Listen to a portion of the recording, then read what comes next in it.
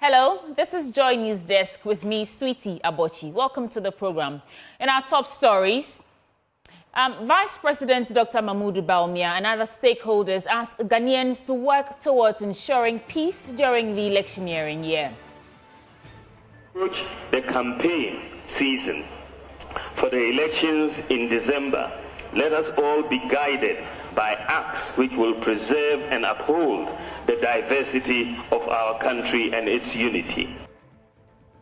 Former member of the Parliament for Ejisu to go independent would hear from his camp on the show. We've got business as well and details following shortly. My name is Sweetie Abochi. Do stay with me.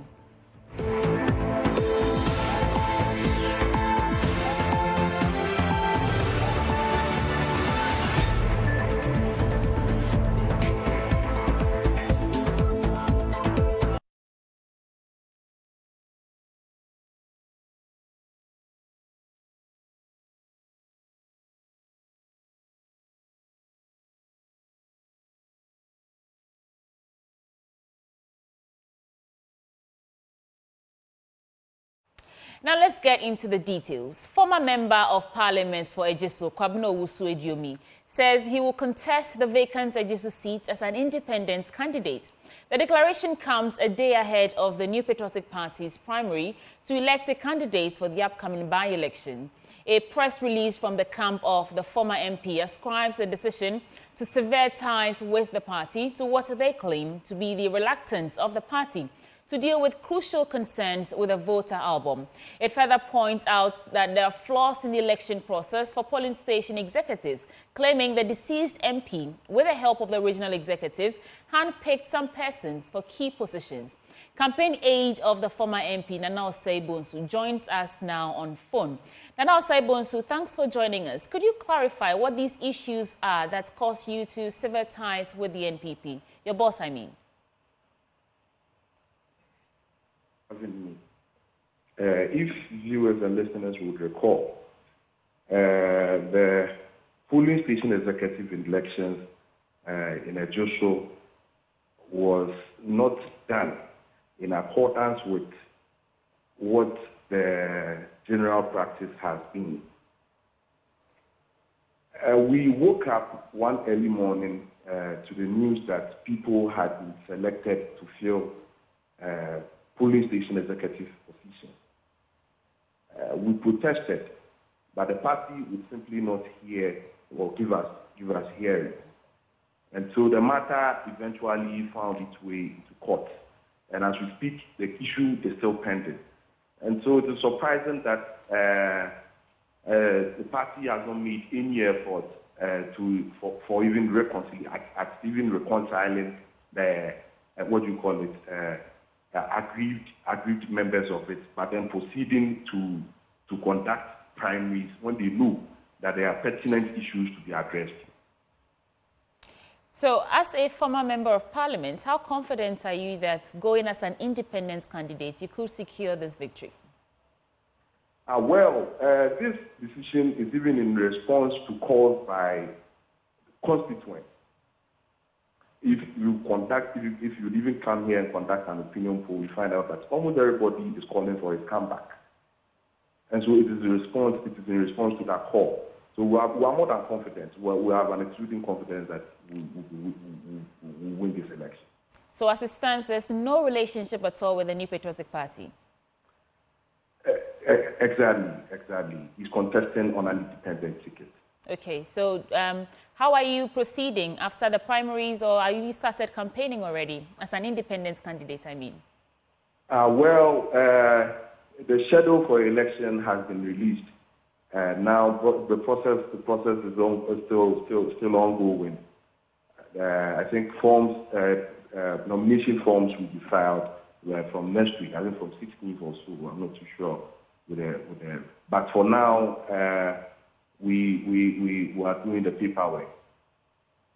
We hit the ground running very soon. But what does he hope to do differently? I mean, he was a member of Parliament for that constituency. What do you want to do differently now? Under his leadership during his tenure, I just witnessed massive infrastructural development on a scale that I am not too sure there's any constituency in Ashanti region that can match up to. And so the people have seen for themselves, and they felt his absence when he was not there. And this is why they are calling for his comeback. They want a continuation of what he had started already.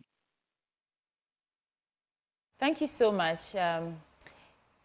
That's the aid for the Nana Osei-Bonsu, the aid for the former MP Kwabena Aduomi. But let's go to Nana Yaojima in the Ashanti region to give us the mood of what's happening. Nana, if you can hear me, how are people preparing it for the primaries?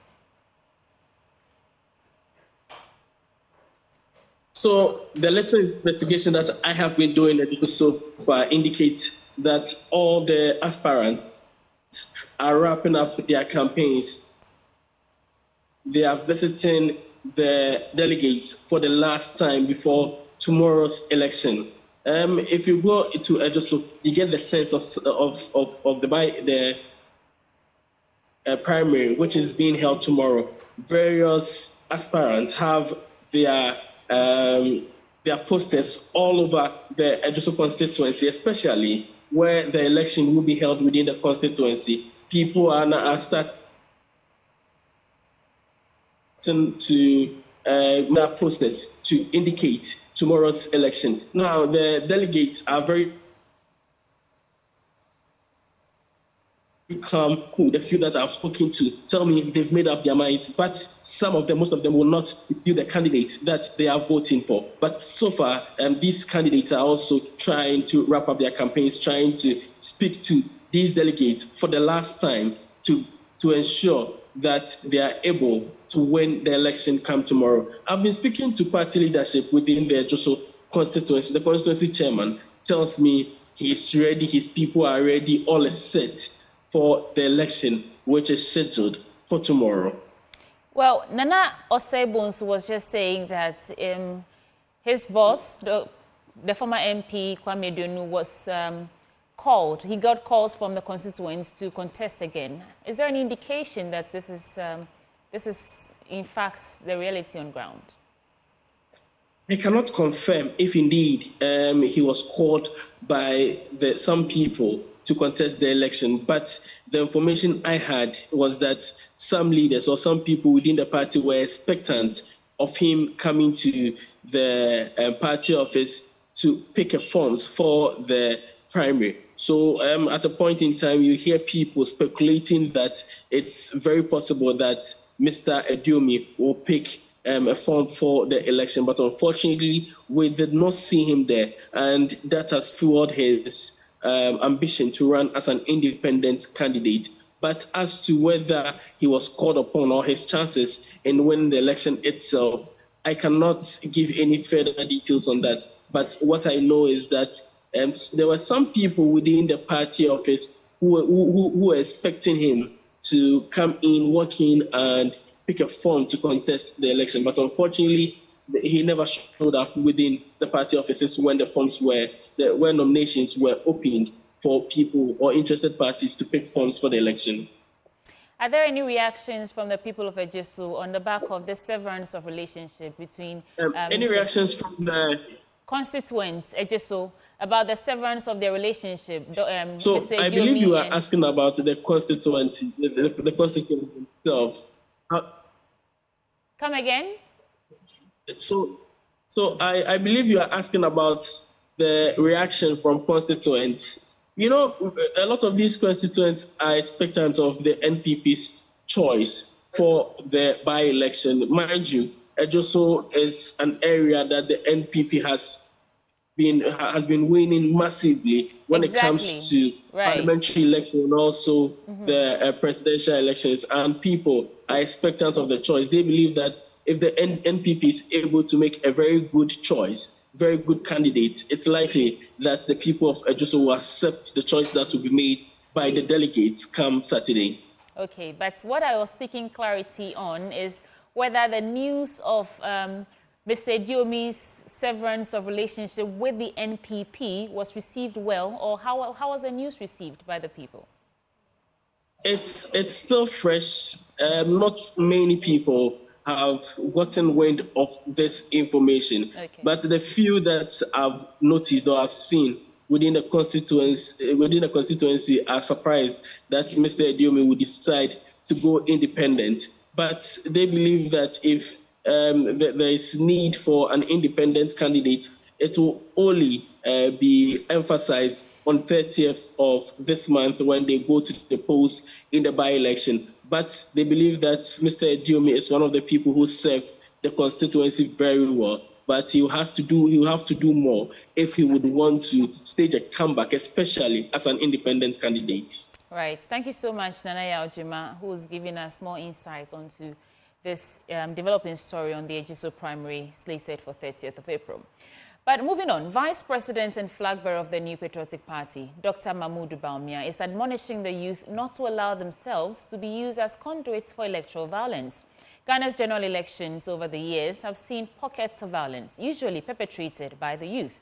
The New Patriotic Party's flag bearer wants Ghanaians to uphold peace and tolerance for each other to foster unity in the diverse political landscape.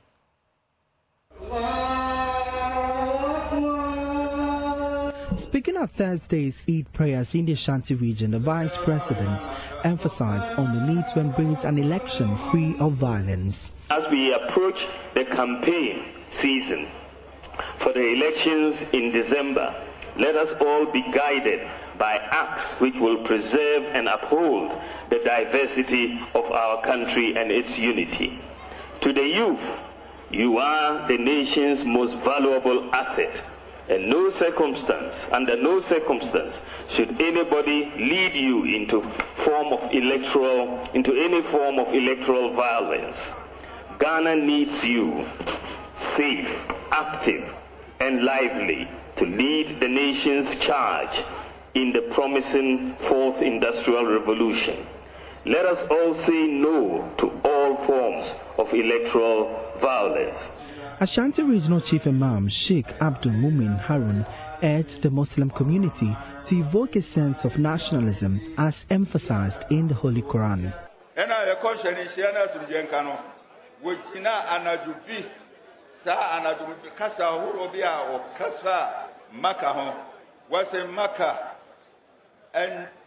Prophet Muhammad emphasized his love for Mecca, but his people rejected him. Love your country, avoid violence.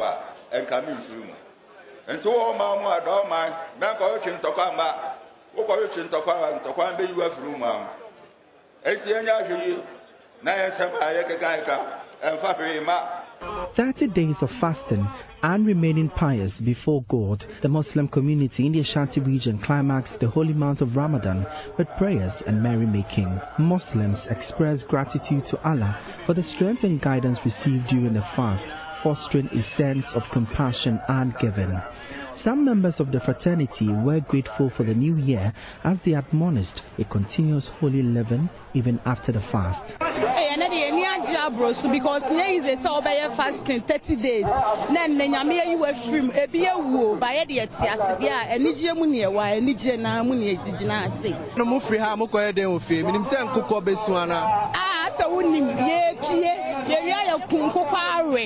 month for which everyone comports themselves.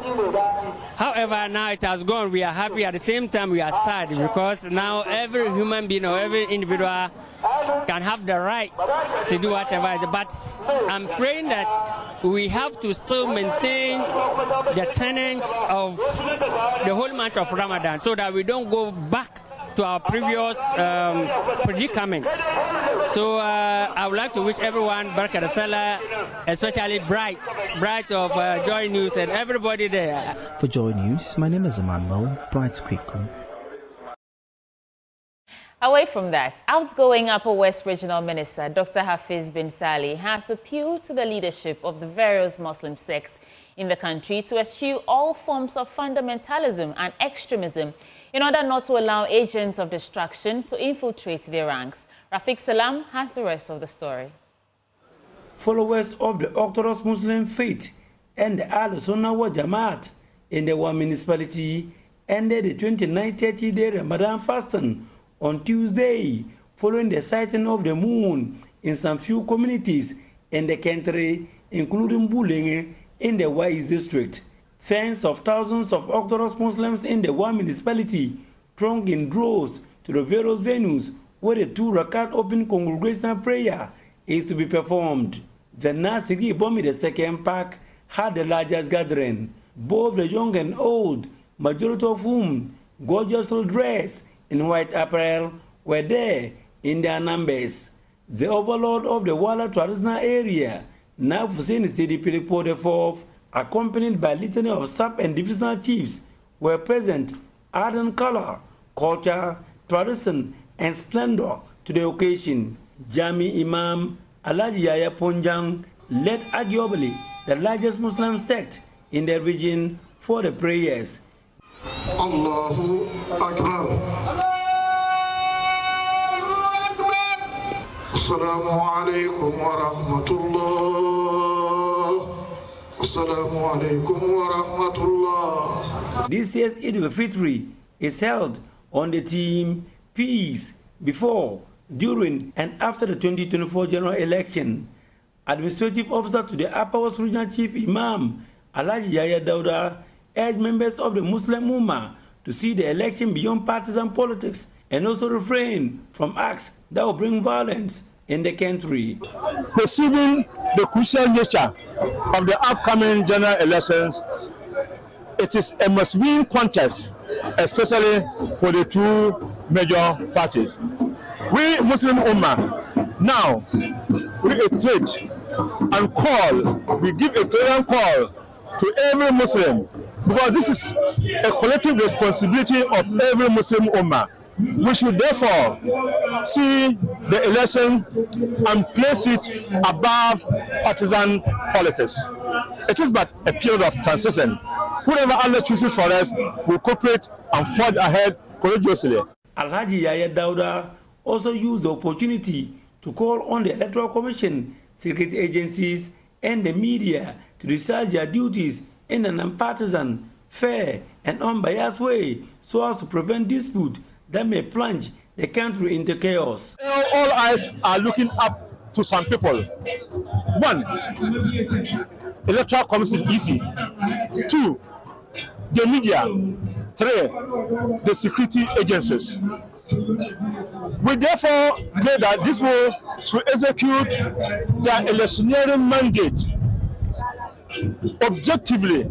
They should be very, very prudent, so that at the end of it all, the outcome of the 2024 general election will be universally accepted, and there will be peace in Ghana, and will continue to enjoy the peace. The Upper West Regional Chief Imam's administrative officer, however, was not oblivious of the punishing high temperatures that they were subjected to during the 1-month fasting period in the region. According to the Meteorological Agency, temperatures in the region rose as high to 45 degrees Celsius. We see the appearance or the heat of the sun as a blessing, because we will ask to believe that nothing good comes easy. It's because Almighty Allah wants to accept the Ramadan, that He wanted to toil and suffer for it. At the end of it all, Almighty Allah will shower us with abundant blessings. So Alhamdulillah, we now only pray that Almighty Allah should water it down a little so that we can continue worshiping. So it is a blessing. Members of the Al-Sunnah wa Jamaat also observed the yearly Eid prayers at the West Senior High Technical School football field. Reporting for Joy News, Rafiq Salam. Wow. Now, still on the just ended Eid celebrations, let's now go to the Central region, where the Regional Minister, Justina Marigonasan, is appealing to Muslims across the country not to allow themselves to be used by politicians to foment trouble in this electioneering year. Speaking at this year's Eid celebration, the minister entreated the celebrants to unite and live in harmony with their neighbors. There's more in this report. Followers of the Orthodox Muslim faith. The Muslim faithful in Cape Coast assembled at various prayer grounds to offer prayers to Allah for guiding and protecting them throughout their 30-day prayers and fasting. Addressing the celebrants, Central Regional Minister Justina Marigonasan called on the Muslims to help sustain the peace the country enjoys. She particularly warned the Muslim youth to guard against anything that will make them agents of violence.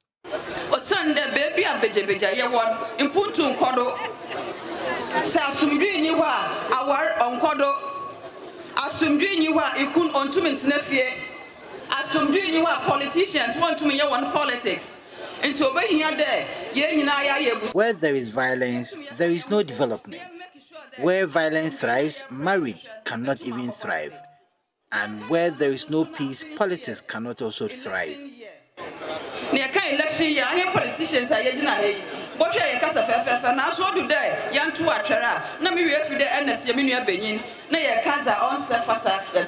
this is an election year, and we must do everything to protect the sanctity and the peace we have in the country.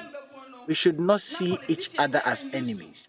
You should not allow any politician to use you for their selfish gains.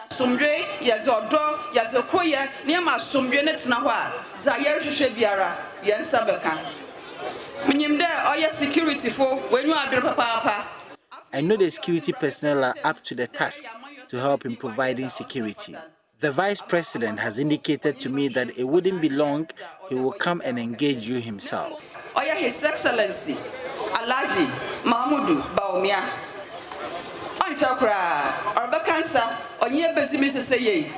The head of the regional Zongo chiefs, Chief Mahmoud Dande Mazawaje, called for peace in this year's election. The goodwill message is that we maintain peace, especially during this election year.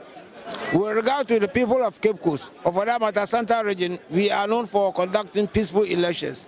And I just spoke to my people that we should maintain that prestige. We are always known for peaceful election. And in this case, even the whole Ghana, we have to make sure that we maintain peace. It's a matter of respecting each other's view. As simple as that. We respect each other. Even if I have a message for the government with regard to the economy, I think we put people in place. We're giving them that mandate to work it out for us in order that our economy will be good. We are looking forward to them. The Muslim prayers were said and Allah's blessings and protections were sought by the celebrants. Let's stay in the Central region for a bit longer, where former Pro-Vice Chancellor of the University of Cape Coast, Professor Francisca Dora Edubuando, has questioned the use of unparliamentary language in Ghana's parliament. According to her, the language used in parliament leaves much to be desired, and something must be done to protect the sanctity of Ghana's parliament discourse. Speaking at her inaugural lecture at the University of Cape Coast, Professor Edubuando also indicated that Ghana is heading towards ethno-linguistics identity crisis. There's more in this report. Professor Dora Francisca Edubuando's inaugural lecture first put a spotlight on parliamentary discourse. Here are the findings of her research. Findings included that the use of unparliamentary language bordered on impoliteness because the language used questioned the integrity and credibility of MPs affected. It imputed intellectual weakness in their person, and we also found untruth, deception, and criminality in their personalities. Karl Popper, Holmes, Mara, and Schnorr say that when you behave like this, you are being impolite. Unparliamentary discourses of our times have obscenities, provocative or threatening language, personal attacks, and insults. And we can describe them as being offensive, abusive, and insulting. And sometimes it even clouds the discussion on the table, discussion on the floor, because people get angry, they insult, and others get angry, and the issue for discussion is lost. Our parliament has become such that the unparliamentary discourse in the discourse of our times have gone so bad that the speaker himself had to use unparliamentary language to caution the use of unparliamentary discourse by referring to the parliamentarians as if they are in the market or choba. That is unparliamentary discourse in itself. But the speaker had to use unparliamentary discourse to caution unparliamentary discourse. Prof. Chair, if you know the norms of language use, you will not engage in discourse that will demand that you come back later to say, oh, it was just a joke. If it's a joke, we should all see that it's a joke. Or to say that, oh, I didn't mean to say that. It is just what you meant. So next time when somebody tells you that, oh, I don't mean to insult you, that's exactly what the person wanted to do.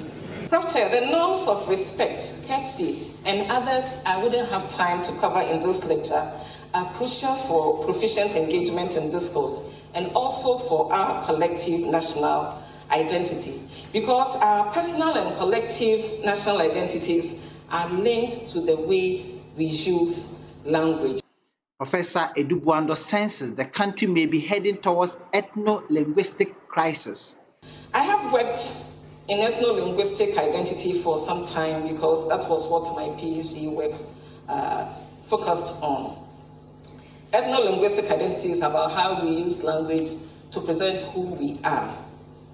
In a paper I did with Owewie, we realized that Ghanaians have negative perceptions, attitudes to our own languages. Recently I heard that in Parliament they're going to use Ghanaian languages, but I didn't hear the modality for it. So I guess it's just like other things we say. And it looks like we are heading towards an ethno-linguistic identity crisis because most of our youth in the younger generations do not speak any Ghanaian language. When I did my study, I met people who are students of this university and they didn't speak even one Ghanaian The Vice-Chancellor of the University of Cape Coast, Professor Johnson Nyako-Buampong, supported the College of Professors to rope the now full Professor Dora Francisca Edubuando into the College of Professors. In other news, a 28-year-old Bolgatanga biker who is now on a cycling expedition to Accra says 3 key factors inspired him to embark on the journey. James Kubeni advocates for green mobility, particularly the usage of bicycles, which have no detrimental influence on the environment. He says engaging individuals on his trip to Kumasi and their reactions provide a picture of how uninformed people are about climate change, hence the need to educate and sensitize Ghanaians about the phenomenon's impact. Mahmoud Mohamed Nuruddin spoke with James after the crew arrived in Kumasi. 3 days, James has already covered over 540 kilometers from Bolga to Kumasi. Today, Thursday, he would begin the remaining journey from Kumasi to Accra, which is about 250 kilometers. Considering the distance covered by James so far, you should be seeing him in Accra latest by Friday. But let's engage James about the challenges, great moments, and the lovely people he met on his way to Kumasi. We would also talk about environmental sustainability. What inspired you to embark on this challenging journey of riding bicycle from Bolga to Accra? You use your bicycle doesn't really produce any carbon emissions. So I said, no problem. Let me actually use my bicycle to actually promote it as an alternative means of transport. So if I promote it as alternative means of transport, we are shifting towards green transportation. And if we actually move to green transportation, what it means is that we are actually going to reduce carbon emissions in the atmosphere. And in the long term, we are also trying to control climate change, which is now a very big problem. So with all these, I said, I need to do something. I have to protect the environment. It's very important.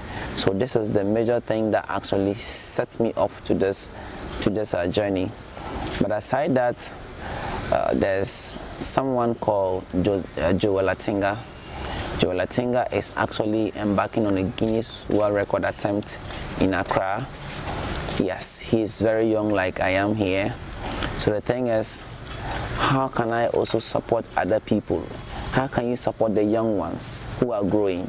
As young as I am, if I need support, I would want people to. So if he also needs support, we would have to support him in whichever way. So I also said, let me use this, my trip, to also throw my support for him, that is to encourage him to also do well. If he does well, he puts the whole of Ghana on the map for us. If you promote kebab, that's what we have here. In fact, we are going to boost tourism. So all this, we are putting Ghana on the map. So with this my trip, I decided to throw support for him. Aside that too, since I am actually promoting bicycles as alternative means of transport, that is looking at green transportation to reduce carbon emissions and reduce or to actually handle or tackle the climate change issue. I also talked about safety for cyclists. Yes, we actually share the road. Yes, and also one thing is that the roads are not really friendly to cyclists. Yes, it's like we cyclists were not really considered when they were constructing these roads. So with this my trip, I'm also trying to send a message across that cyclists need to be protected. We need to be safe. We shouldn't be knocked down just because we are using bicycles. And the roads too shouldn't just be constructed for just some other road users. When they are constructing the road, whatever they are doing, they should also consider cycling. So let's look at the challenges that you faced along the way and how did you overcome them? Vehicular smokes. It was a big challenge for me. When they are passing by, the smoke alone would want you to either stop somewhere else or to pedal faster and pass them, which is actually, in fact, this particular challenge gave me motivation to even pedal harder because it's one of the things I'm trying to reduce. Yeah, so one thing is the smoke from vehicles were really not good at all for me. Very important. And also one thing is drivers really were not really paying attention to cyclists. You see you're on the road that's just at the edges and you see a driver just drive by you. So if the car mistakenly touches you, you're off. You are knocked down somewhere. So one challenge is how other road users were not really friendly to me on the road. Yes. How did I overcome this? So when I see a vehicle coming, I just move. I get up the road. Yes, I just get up the road a bit and they pass and then I take the main road. I actually came with a road bike. It's not a mountain bike or a gravel bike. Those bikes are just meant for the third road. So if you are just off the road that's in the sun, you can actually fall. So whatever it is, I would still have to get back to the main road to ride. When you were coming, did you notice any difference in the challenges faced by people along the communities that you passed through? I saw some women and children actually carrying water along the roadside. They were actually in a queue. They were moving like in a queue form.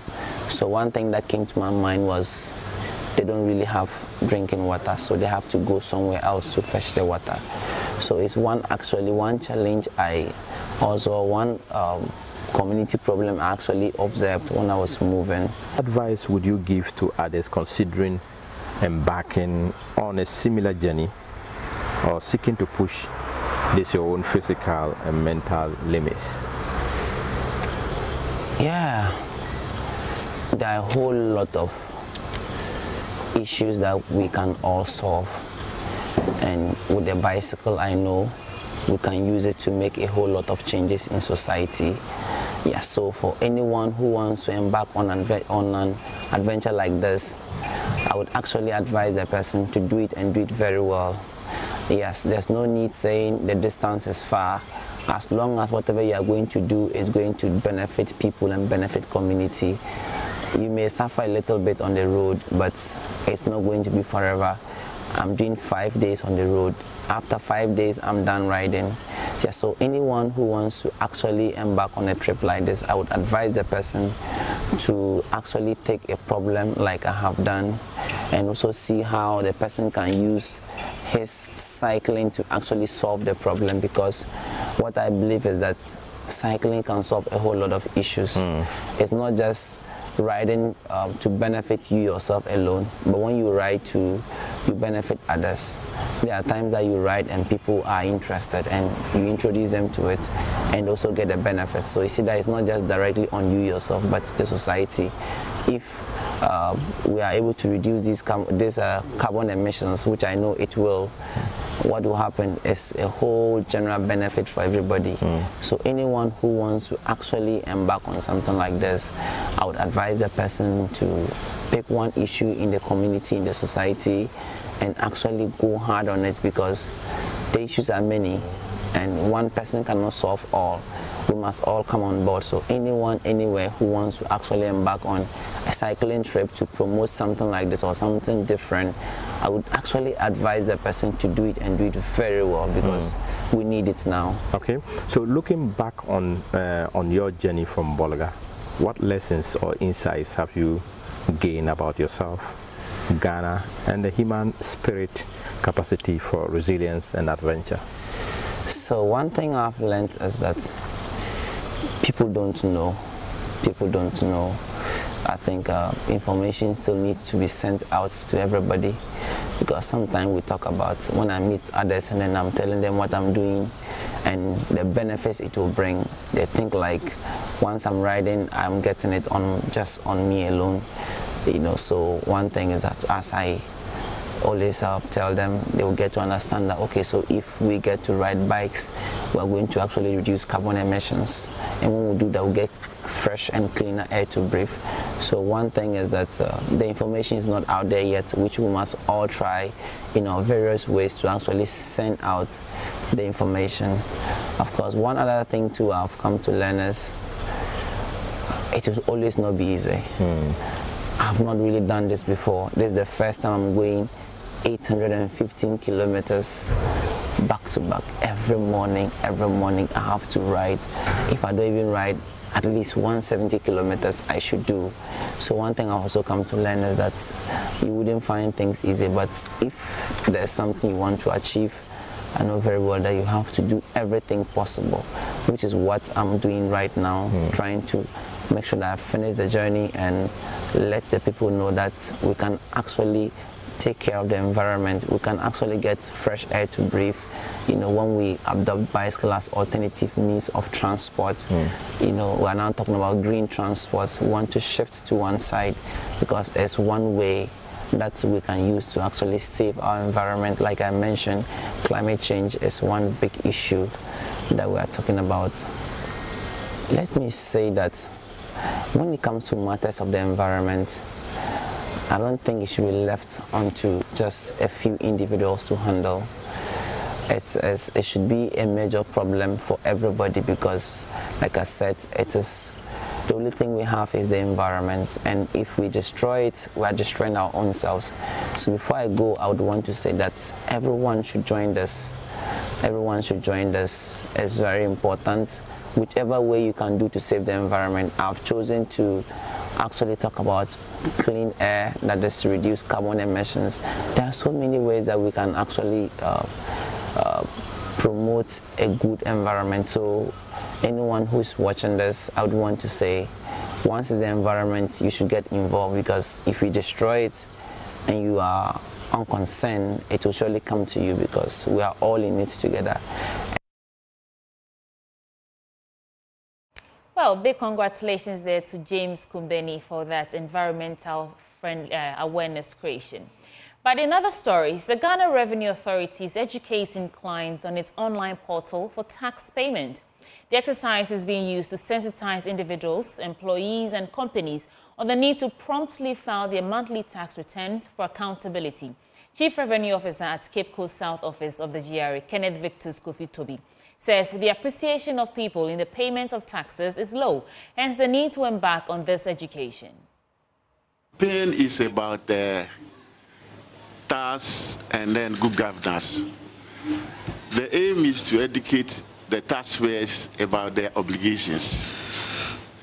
And normally what we do is that we go around, or we invite them and then educate them on filing.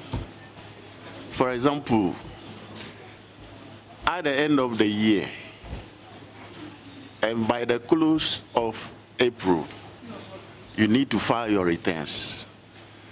If you are not able to file, or if you don't file your returns, the system generates penalty. And the penalty is the day, the end of December. If you don't file your returns, that day is 500. And each day that the return is not filed is 10 cedis. So we are advising the public, both individuals and companies, to file their returns. Because if you apply for tax clearance certificate and you have not filed the returns, the system will not accept you. And if you go ahead to file to the system will generate penalty. And because of that, a lot of taxpayers are having problems. So what we are trying to do is to go around and educate them to file their returns. For example, we have the individuals. The individuals, your year of assessment is, we call it a calendar year, from 1st of January to December 31st. You have to file it. Employees, they have to file it. So I am announcing to all the employees, wherever you are, please file your returns. Otherwise, when you need something like tax clearance certificate, it will be difficult for you. You have to pay a penalty before the system clears you. Then companies too. There are some companies also, their a year of assessment is January to December. But there are some too, their year of assessment, we call it accounting year, from maybe June to July. So when it ends at June, count 4 months and file. So that is the company. Normally this thing is the multinationals that have their accounting year or their year of assessment different from the calendar year, because they are multinationals. They have they normally prepare group accounts, so they always want the year of assessment to correspond with their parent companies. So that is what we are trying to do now, to file. Everybody should file his returns. Otherwise, when you go or you apply, even online, the system will reject you. You have to file it. That's the purpose of this. Filing of returns in Cape Coast South. As at now, our rate of filing is around between 75 to 80%.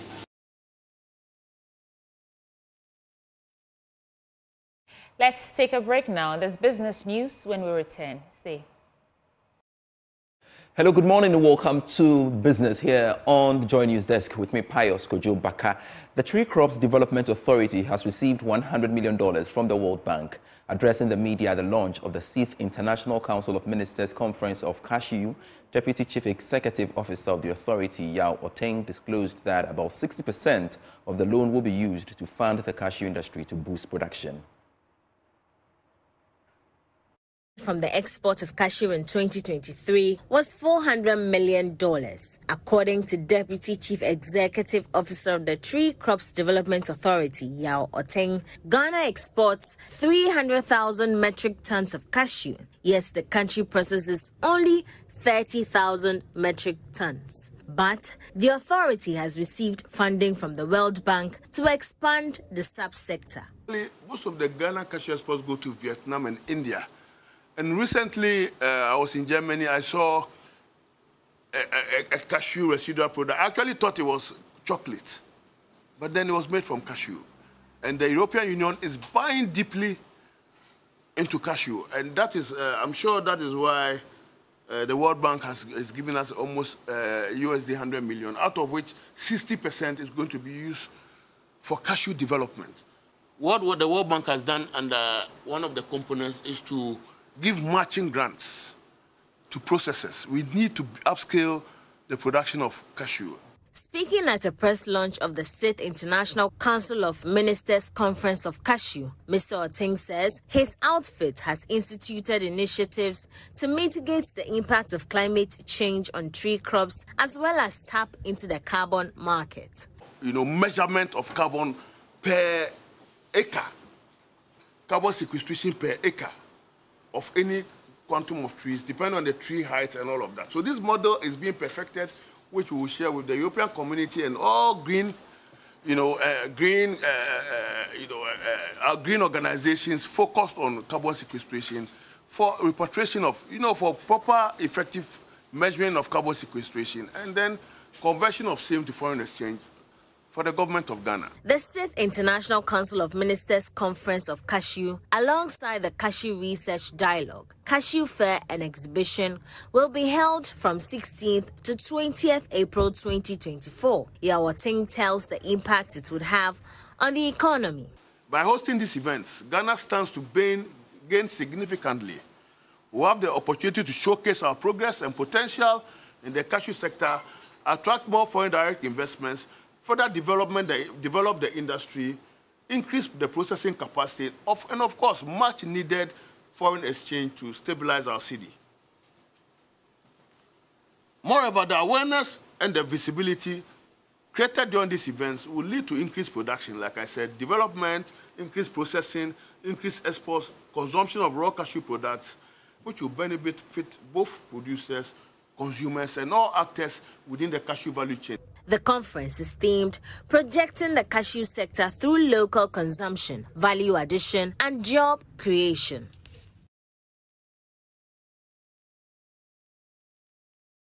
Chief Executive of the Ghana Enterprises Agency, Kosi Yankee Aye, believes its partnership with Ghana Post will help enhance the competitiveness of Ghanaian businesses. The Ghana Enterprises Agency and the Ghana Post have entered into a mutual agreement to support micro, small and medium enterprises with market access for their goods and services. The collaboration forms part of the Ghana Enterprise Agency's initiative to support these small businesses to enter major markets globally.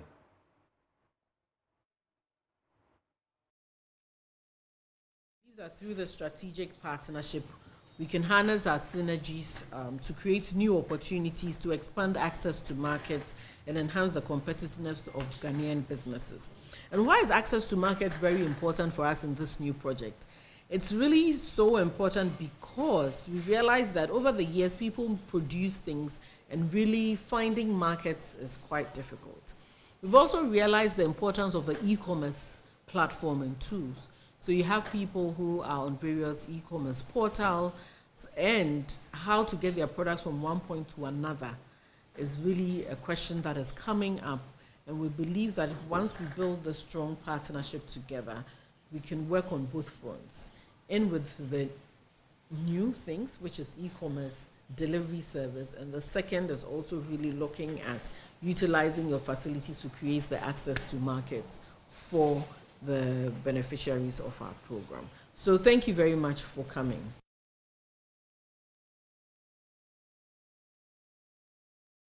And that's it for business. I am Pius Kujobaka. Sweetie, back to wrap up. Welcome back. But that's how we're wrapping up for Joy News Desk for today, Friday. Do have a good weekend. My name is Sweetie Abochi. Thank you for watching.